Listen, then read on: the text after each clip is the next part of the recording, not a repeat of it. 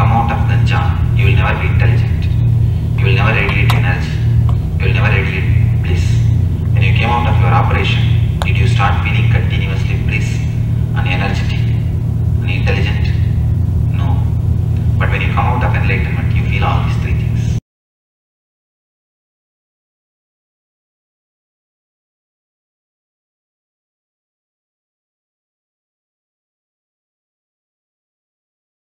Can I make a comment? Yes. You know what you're referring to is endorphin, and endorphins are produced, but I don't think you can get this kind of feeling what you've described.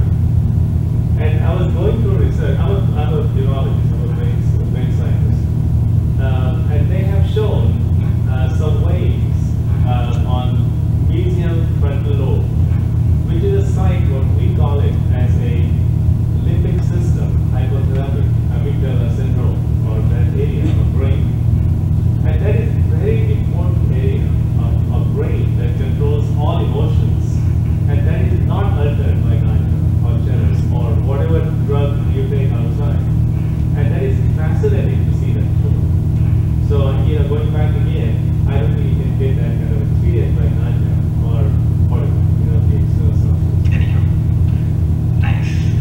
Of course, they are coming up with a lot of other things also. And of course, I don't understand all these things technically, so I tell them all right, you explain.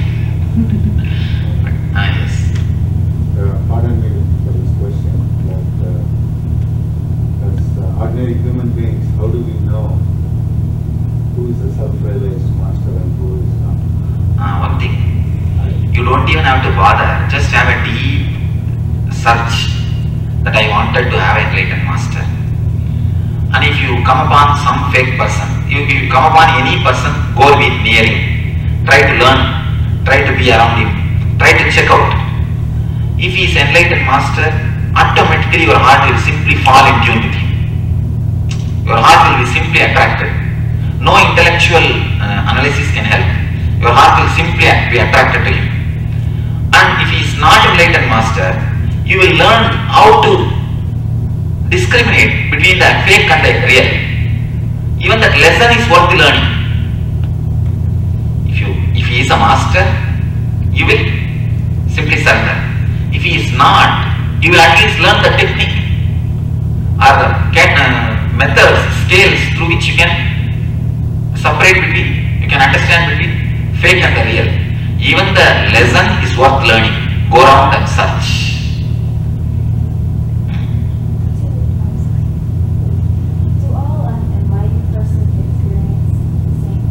Yes, experience is same, but expression is little different. And do you ever feel out of control? Have you ever felt? Out of control means? That you can't control your mind and body. No. No? No. In meditation, will that ever happen? When we meditate, will we ever feel? No, I don't feel anything which is out of control. Or I can say in a way, I feel everything is out of my control. I don't have any control over anything. Neither I can say that I don't have control over anything, or I can say everything is controlled by me. Both the expressions are the same thing. I know we are limited by our experience, but you were mentioning earlier, and I've heard this quite often, that you can see the whole universe. So, do you see yourself in the middle of something? Do you see the earth and the whole planet? How does that work? Okay. It was that time I was able to see the whole thing. Now, it's only like a feeling, not like a seeing. When I say the word seeing, don't understand as you see. It's something more deeper seeing. That's the problem. Again, I have no other word to use. It's more like, you see, how you feel your body. The same way I feel with the existence.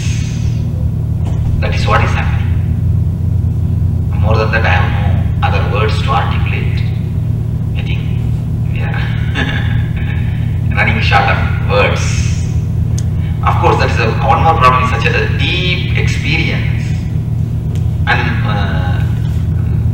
how many words you create, it is an impossible thing to express.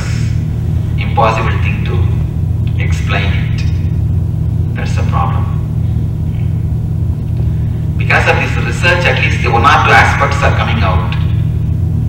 At least one or two aspects are coming out. Otherwise, even this much cannot be brought out. What is the difference between the experiences that was your own? And I think I spoke to you last time considered about having the experience from 2 years ago. That's like our observability. Maybe similar to accidents that you had as well. But what is the difference between that and what you finally experienced? Same, one and the same. Now I understood the blueprint of enlightenment I had in Google itself. A clear blueprint is given. And the same experience. How did you get, because I think I had that accident 20 years ago. After that my thought would come in. I felt like I might get that again. Some thought will come, I'm going to experience it, suddenly everything is lost. And I tried it 2 times and just wanted and gave it the whole thing and I went back to doing what I want to do. So, but how did you know, what is yours, like what kept you from getting it again for so long? Was it that kind of thing that your mind would interfere? Yours is accident, you say. Well, I was doing some japa. I was doing my gardening japa or something. I think that day I was going very slow, I was concentrating on my breath. And somehow I got absorbed in the, I don't know what I ended up doing, maybe home or something. I felt the vibration and I felt something like outside of the body and all that just for a few minutes. That's only once. First glimpse can happen. If you actually ask, I have no answer to give this. I know first glimpse has happened. I know final enlightenment has happened. But these two, how to connect, I have no idea. I have no idea, to tell you honestly. There is no ingredients, solid formula based on which you can get that enlightenment again. There is no solid ingredient formula. Only one thing, you will have to try with 2-3 keys. When I tried, I have tried with 10,000 keys because I had no master. You can try with 2-3 keys. We tried 2-3 keys. I think in 2-3 itself something will click. So the search can be reduced, but there is no clear-cut ingredient like cooking. Put all these things and you will get that. That solution is not available.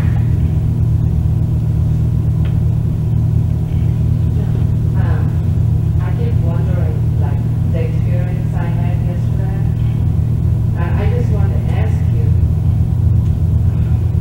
but when we did the throat chakra, but I had this experience, all of a sudden, when I was just jogging or jumping or whatever, I feel like my feet are like out of the ground, like it's just flying.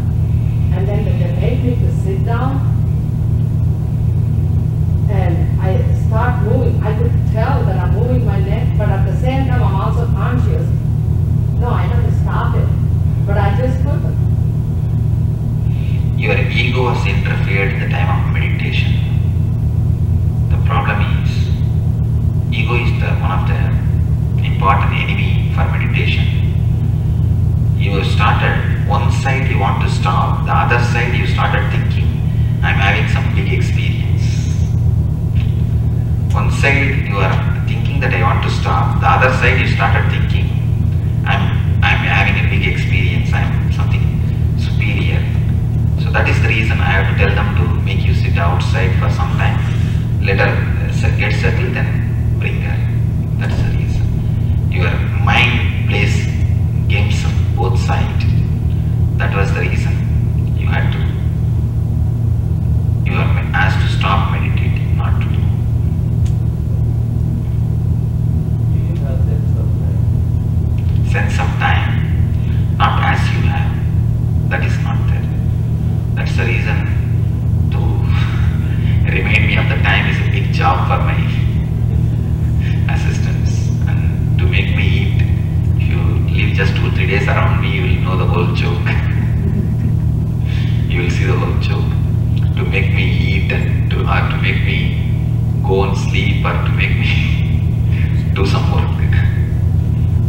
This experience of enlightenment, does that come again and again, or is it one time? Once it happens, it just stays, that's all. So it is continuing. It just continues. When I had that first time, it was a glimpse. That is the reason it was not stable. But second time when it happened, totally finished. It never leaves, that's all. First time I started getting fear, that is the reason I came out. Just like her yesterday. I heard that sometimes enlightened people also want to come back. There's some attraction or something. Is that true? Enlightened people. Want to go back the reverse way? No. It can never happen.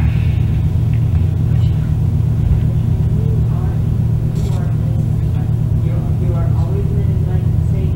Put yourself in that state. See, after enlightenment, I realized that I was always in that state. But before enlightenment, I was thinking I was not enlightened. After enlightenment, I realized that I was always in that state. I was only missing to look, recognize it. But before that, I had my own doubts and all confusion, conflict, whatever you all have, little more than that I had. That's one enlightened person. When he looks at another person, he knows he's an enlightened. Yes, he knows. And both can relate. Okay. Relate. Do you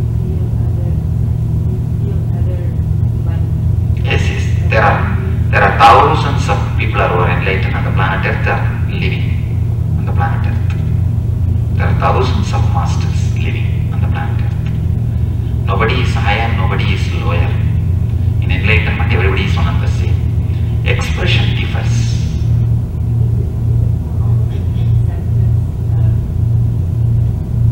Everything that's there, but without judgment. When you become enlightened, not only you don't judge and not only you accept, just you welcome. Even non-judgmental or accepting has got its own line of vengeance. I have to accept, I am accepting. No. Just a welcoming feeling. You will have such a comfortable, joyful feeling. The other will feel it. The other person will feel it. The other person himself will feel the thing which you are feeling inside you. The other will have that effect. A small one.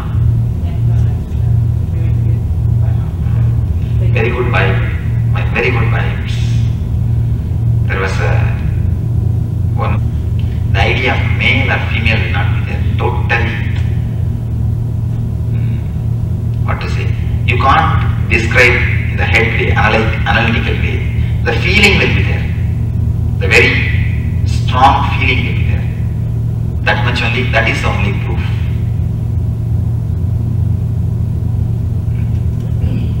Swamiji, you did not have formal education. You said earlier like you ran away from home. But I did little bit of it. Little bit I studied, but yes, you put your question. Then you have mastered the scriptures, Sanskrit language, you mastered the English language, which was foreign to you. When did you do it? Is it after enlightenment or before? Yeah, I am somehow managing with my broken English to say I am mastered. See, I studied a bit in my mother tongue, what they say, the diploma, after 10th SSLC, 3 years, in India it is 3 years. That time itself, in the gap, holiday time I ran away once. And the moment I finished only, ran away once for all. I studied that much in my mother tongue. To tell you honestly, I never studied Sanskrit or English. I had no time. All the time I was meditating. Maybe before the enlightenment, 1 or 2 books, simple books I studied to know about Upanishad and all those things. After enlightenment, a little bit of reading and it started coming. And last August, no, July, August, maybe Oklahoma. When I was last August, I was in August, Swamiji. Huh? August. Last August, first time I came to the States. One of our devotee from San Jose, she only came and invited. Their family is devoted, very devoted to us, and their whole family is a close devotees, and they got healed when they were they invited Swamiji, you must come to, their Indian family is devoted, you must come to States. I said, what will I do? He said, no, you do meditation class. That time I was doing in Tamil in India, in my mother tongue. They said that you do meditation class. I said, what? How can I speak English? They said, I'll travel with you to translate. There will be some translator who will come with me and they will translate. The idea was created. Then suddenly after 2 days I said, no translator. I'll start speaking. I'll come, don't worry. So in a week or 10 days I came and all strange stories. Just like that. Anyhow, it's simply, if you have a deep concentrated mind, you don't need to undergo a formal way of study as you all study. You can just... Swamiji, all these tapes are from the first trip when you first started speaking English. There are many tapes. Now, of course, I think at least I'm able to manage at least. I don't know I'm speaking well or not. I'm able to convey. Somehow with this broken English I'm going around the world. I picked up few words of Portuguese also in Brazil. You speak better than all of us here. And that is what when you actually have a concentrated mind, understand this one thing, this will be helpful for you. For example, there is a big library. If you have the freedom to go from one rack to another rack, you can go to any rack and access any book. But if you are attached to only one subject, either for philosophy or spirituality or psychology, you will be just glued to that, you will be just black only with that subject. You will never go to any other racks, any other information. If you are in your memory also, your memory is just like a library. If you are emotionally attached to one subject, one memory, you will not have freedom to access all the memories. The moment you are emotionally free from memories, you will have total freedom to access any memory you want. You can bring any CD and start playing. Only thing, you need to have emotional freedom from memories. Any memory, when it raises, it should not create a deep emotional bondage, either hatred or greed for that memory. We brought up the question of memory in this question here. After your enlightenment, you find yourself being aware of your previous births, with English and things like that available in previous births and symbolic memory. Now it is going, I think, too deep.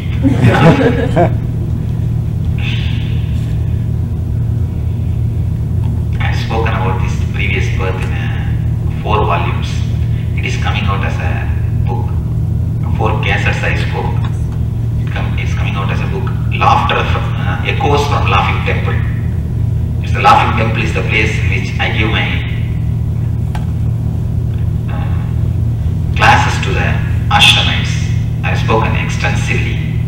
And these guys went and verified in all the places, and all those references are coming. Read that book and you will get the details. Now we don't have so much of time to discuss, but I have spoken about this previous birth and all those things. One thing you understand, if you are emotionally free from memories, you will have tremendous memory. You can access any memory you want. And people who are living around me, and if you ask them, they will tell you, I have no time to read. Practically, I have no time to read. While you see my website, you will see how many hundreds of miles I am traveling in India, and here how continuously the programs are going on.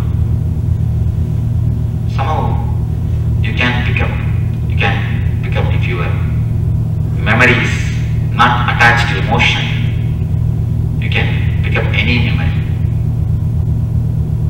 Okay, yes. One last question. I won't bother you again. No, nothing is bothering. I don't feel like being bothered, or only the time and the next week's meditation, only that.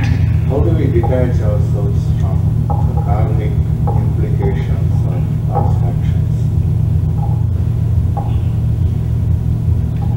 The karmic thing, you are talking about the karma and how to come out of the karma. Sit and undergo the incidents from backside, from now onwards, from now to young age 49, 48, 47, 46, 45, 44, like that. Remember only the incidents which you remember, because if it is in your memory, only then it is hangover. If you have forgotten, it is finished. Don't bother about it. Remember only the incidents which is in your memory and relive it. Feel the same feeling. Take 1 year for 1 day. 1 year of memory you undergo with 1 day. Sometimes incidents will, when you are meditating about 46, the 44 will come, 45 will come. Don't bother about that. As you have memory, go according to that. Go deep. Reliving is the wonderful way of reliving.